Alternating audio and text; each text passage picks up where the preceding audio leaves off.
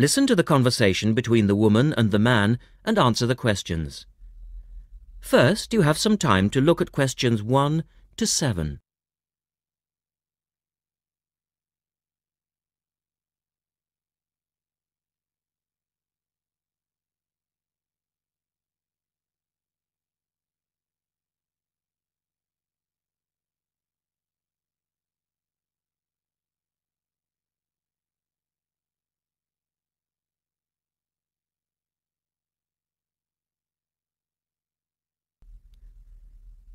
Now we shall begin.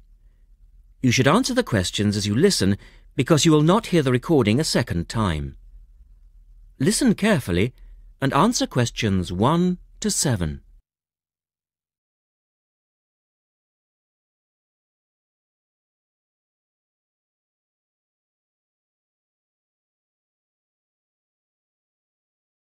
Hello, Paraglider's Paradise. How can I help you? Oh, hi. I'm interested in doing a course in paragliding.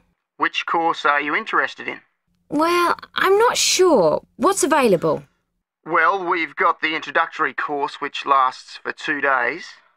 Okay. Or there's the 4-day beginner's course, which is what most people do first. I'd tend to recommend that one. And there's also the elementary pilot course, which takes 5 to 6 days depending on conditions. We might try the beginner's course. What sort of prices are we looking at? The introductory is $190. The beginner's course, which is probably what you'd be looking at, is $320. No, sorry, $330. It's just gone up. And the pilot course is $430. Right. And you also have to become a member of our club so that you're insured. That'll cost you $12 a day. Everyone has to take out insurance, you see. Does that cover me if I break a leg? No, I'm afraid not. It's only third party and covers you against damage to other people or their belongings, but not theft or injury. You would need to take out your own personal accident insurance. I see. And what's the best way to get to your place? By public transport, or could we come by bike? We're pretty keen cyclists. It's difficult by public transport, though there is a bus from Newcastle. Most people get here by car, though, 'cause we're a little off the beaten track. But you could ride here, okay? I'll send you a map. Just let me take down a few details. What's your name? Maria Gentle. And your address, Maria? Well, I'm a student staying with a family in Newcastle. So it's care of... Care of Mr. and Mrs. McDonald. Like the hamburgers? Yes, exactly. McDonald. The post office box address is probably best. It's P.O. Box 676, Newcastle. Is there a fax number there? Because I could fax you the information. Yes, actually there is. It's 0249, that's for Newcastle, and then 775431. Okay, now if you decide to do one of our courses, you'll need to book in advance and to pay when you book. How would you be paying? By credit card, if that's okay. Do you take Visa? Yes, fine. We take all major cards, including Visa. Okay then. Thanks very much. The girl is telling her friend about the course. Look at questions 8 to 10.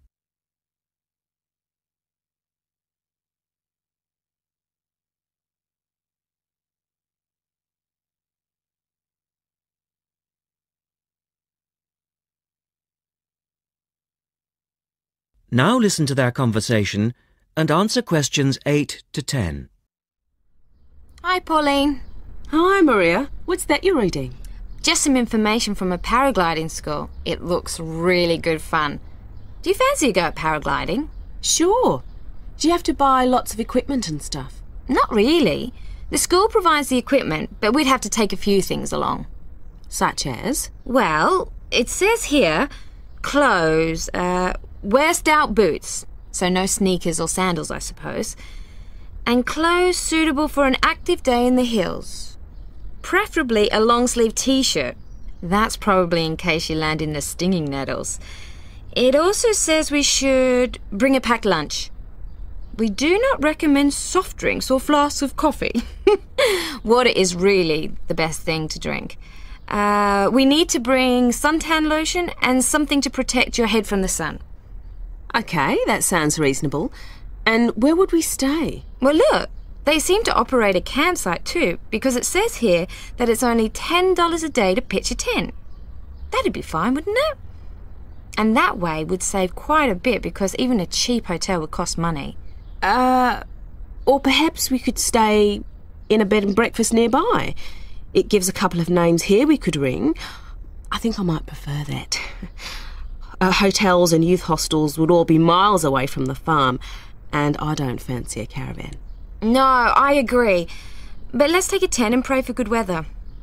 OK, let's do it. What about next weekend? No, I can't. I'm going on a geography field trip. And then it's the weekend before the exams, and I really do need to study. OK then, let's make it the one after the exams. Fine. We'll need a break by then. Can you ring and let me know if you can find out some... That is the end of part 1. You now have half a minute to check your answers.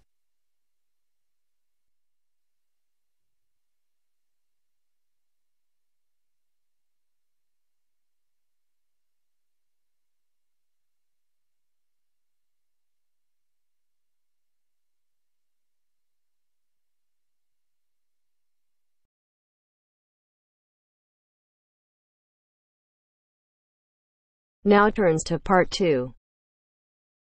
Part 2. First, you have some time to look at questions 11 to 15.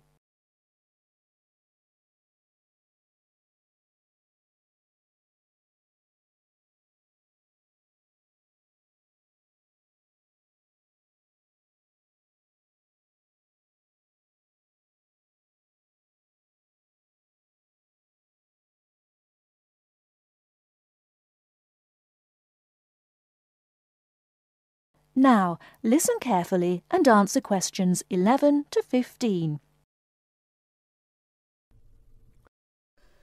Starting at the beginning, you can see the on-off switch just beneath the two lights. Having turned the machine on, these lights now become very important. When the light on the left has gone out, you can begin making coffee, as it means the water is now hot enough. Next to that is the water level light. If this is illuminated, it means the machine does not have enough water. It is essential that you turn the machine off and add more water the moment this light comes on, otherwise you could damage the heating element. Once you have checked that both the heater light and the water level light are off, make sure the filter holder, that's the part with the handle just under the control panel, is in place. Once you have your cups ready, it is time to press the coffee delivery switch. That's the button just above the filter holder beside the boiler meter. Remember to take a quick look at the meter, as it tells you the exact temperature of the water. On both the left and right hand side of the machine, on the same level as the filter holder, you can see the steam pipes used for heating milk. These steam taps need to be cleaned regularly to avoid blocking. And finally, if you do spill any coffee, don't worry. Just make sure that the drainage pipe at the bottom of the machine is leading into a sink or a suitable waste container. As with the steam taps, the drainage pipe needs regular cleaning.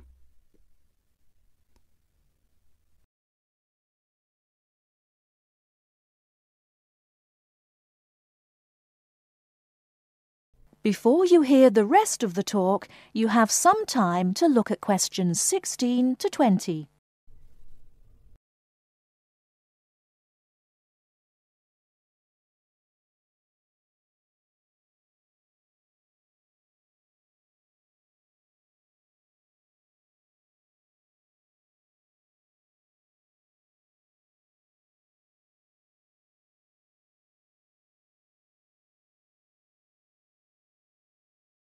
Now listen and answer questions 16 to 20. First and most importantly, I'll tell you where you should go from tomorrow for your lectures and classes.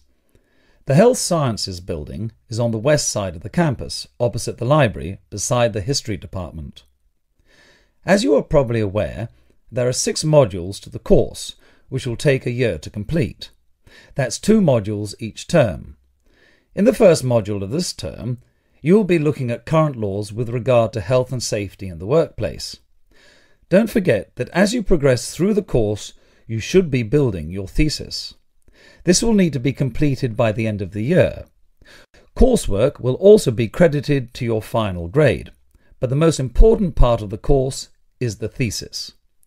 Now, the final thing I want to tell you, and again you should know this, is that there will be a number of guest speakers throughout your course.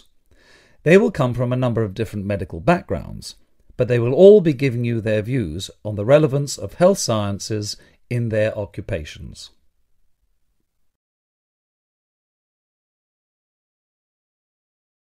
That is the end of part 2. You now have half a minute to check your answers.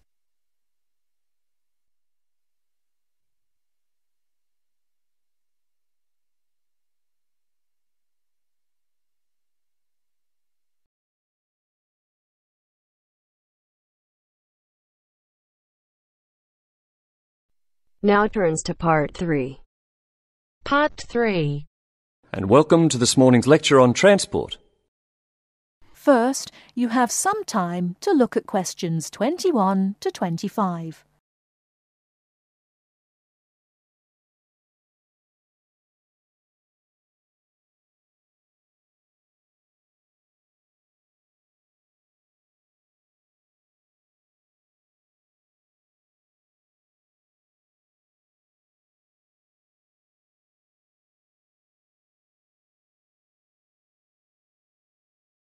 Now listen carefully and answer questions 21 to 25.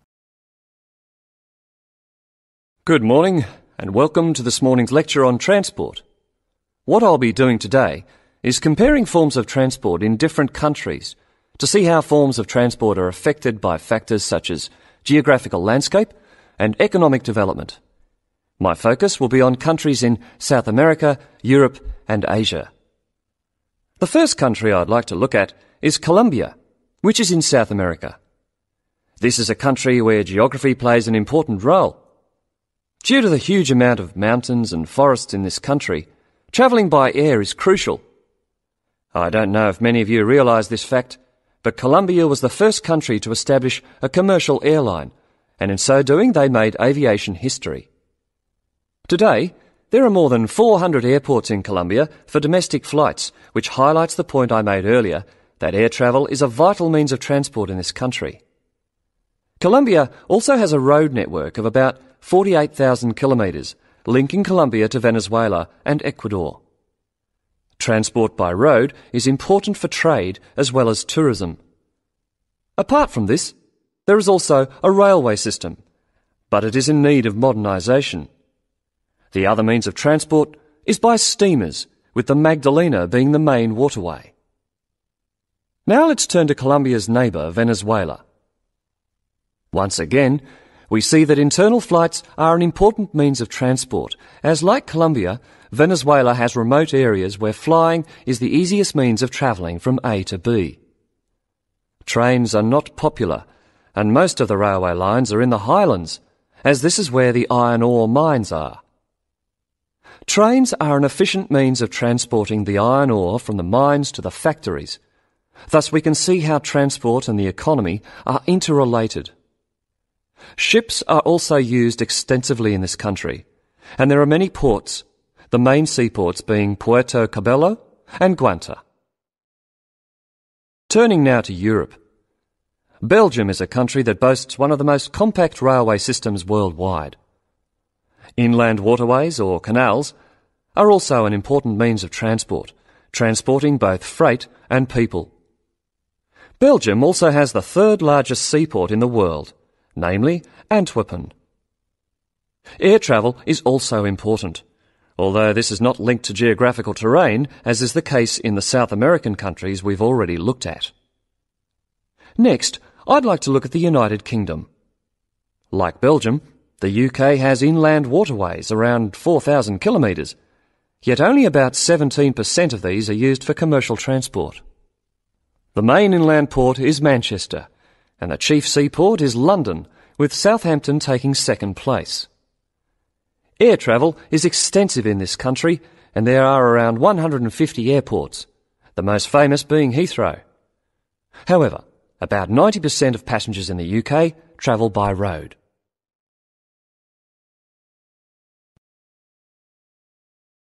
Before you hear the rest of the talk, you have some time to look at questions 26 to 30.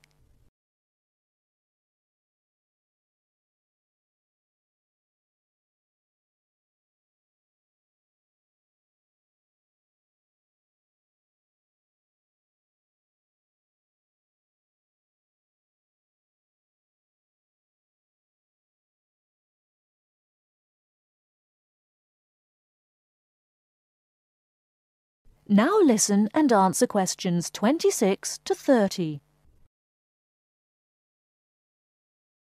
Finally, I'd like to look at two Asian countries. China is a country which reveals how geographical size affects transport development. Roads and railways are widely used, and this has led to a huge amount of bridges being built, such as the Yangtze Bridge, which is probably the most widely known.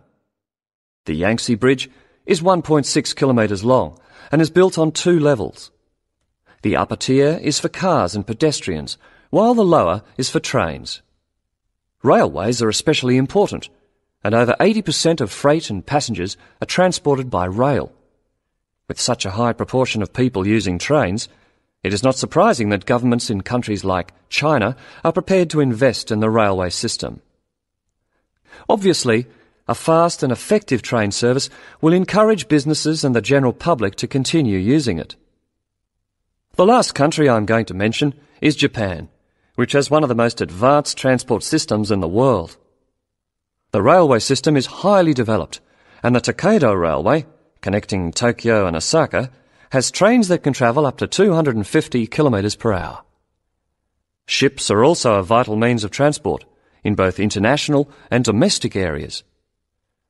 To summarise, we can see that transport varies throughout the world, yet the importance of transport networks, be they air, sea, rail or road, cannot be underestimated. That is the end of part 3.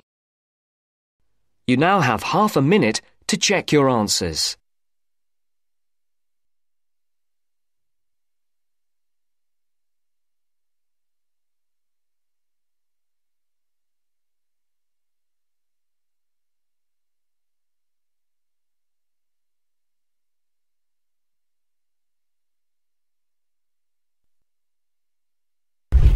अभी तक baby code app download नहीं की वो यहाँ पे सिर्फ speaking listening reading writing सारे के सारे फ्री में मॉड्यूल अवेलेबल है वो भी लेटेस्ट कंटेक्स्ट के साथ और तो यहाँ पे आईएलटीएस की लाइव क्लासेस भी देते हैं आईटीपी अप्रूव्ड टीचर फ्री में तो प्लीज डाउनलोड करो ट्राई करो और अपने दोस्तों के साथ शेयर करो ताकि ज्यादा से ज्यादा बच्चों तक ये बात पहुंच सके Now turns to part 4.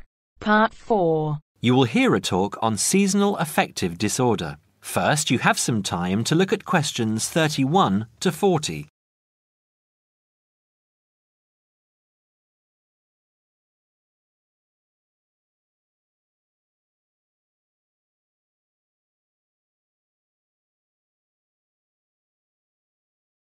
Now listen carefully and answer questions 31 to 40. In the past few years, a new condition has been identified and given a name, SAD, short for Seasonal Affective Disorder.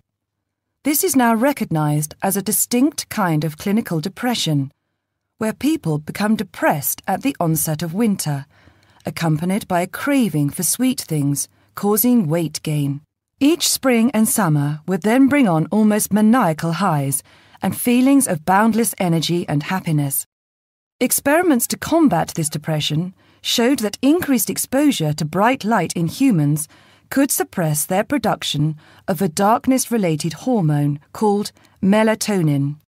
The light needed to induce this change was about 2,000 lux, or about 4 times brighter than ordinary household lighting. It was then calculated that if bright light could suppress melatonin secretion, then it might have other effects on the brain, including the reversal of symptoms of depression. While melatonin's precise role in SAD has not been pinned down, the theory led to effective treatment. Not surprisingly, SAD affects more people where winter nights are longer and days shorter. In the UK, an estimated 500,000 adults develop full-blown SAD in winter, and twice this number suffer the milder condition called subsyndromal SAD. About 80% of sufferers improve when given light therapy, and improvement usually comes within 2 to 4 days. Scientists are still unsure why winter depression happens, but more than a decade of research has turned up some surprising findings. Nearly 80% of SAD victims are women. Researchers are uncertain why this is so. SAD can affect people at any age, but typically it begins around the age of 20 and becomes less common between 40 and 50. SAD is comparatively rare in children and adolescents, but so far researchers have been unable to come up with a logical reason for this. As many as half of SAD sufferers have at least one family member with depressive illness, suggesting that the depression has a genetic component. Some patients experience shifts in their body clocks when they're depressed in winter. They are morning people at one time of the year and become evening people at another. What is the underlying difference between SAD sufferers and others? A clue can be found in carbohydrate craving, a common symptom. People often become obsessed with chocolate, for example. Carbohydrates alter brain chemistry by increasing the level of a soothing chemical called serotonin, a neurotransmitter that carries signals between brain cells. SAD sufferers crave carbohydrates because they may need serotonin to lift their mood. This craving can be intense, in fact, an addiction. It may be that the serotonin system of the brain has problems regulating itself during the winter. Some SAD sufferers respond well to the drug Prozac, thought to influence the brain's serotonin-using system. Other brain chemicals and hormones probably play a role in winter depression. Another neurotransmitter, dopamine, for example, may be inadequate in certain cases. Researchers hope to uncover clues to SAD's secret by probing similarities between SAD and hibernation. Though no valid link between the two has been established, some SAD patients say they feel like hibernating animals. SAD sufferers tend to put on fat in autumn and early winter, roughly the time when such hibernators as bears and squirrels do. That is the end of part 4. You now have half a minute to check your answers.